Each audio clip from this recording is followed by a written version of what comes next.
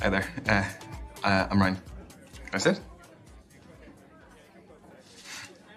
Thanks. I'm Brandy. What do you do for a living? I work in finance. Long hours, big paycheck. Well, the more you put in, the more you get out. That's why I've got my side hustles. I'm a beautician, but I'm doing an online course in international relations, and I trade cryptocurrency. I just sold an NFT, actually. Non-fungible token, the digital art thing. Bingo. Play money, though, isn't it? Try to send that to my bank account.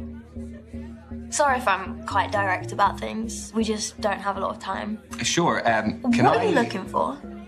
Okay, that is a big question. Important question.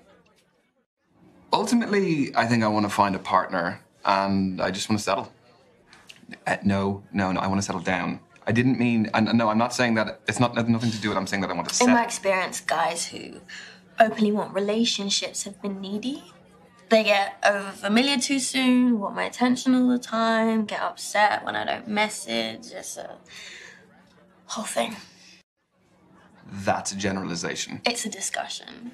I gave my experience to start it. Well, I'm not needy, so I guess that's the discussion over.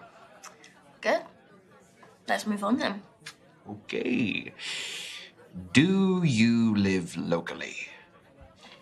Yeah, I bought a one-bed up the road. It's top floor with an amazing view of the water. You bought a penthouse. The NFT was pretty valuable. Where do you live? I live 10 minutes away. I live on my own as well.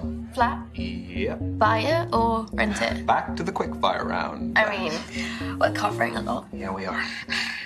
So? I own it. Yeah, I'm very lucky to be able to say that. It's very difficult to get on the property ladder in London. You earned it.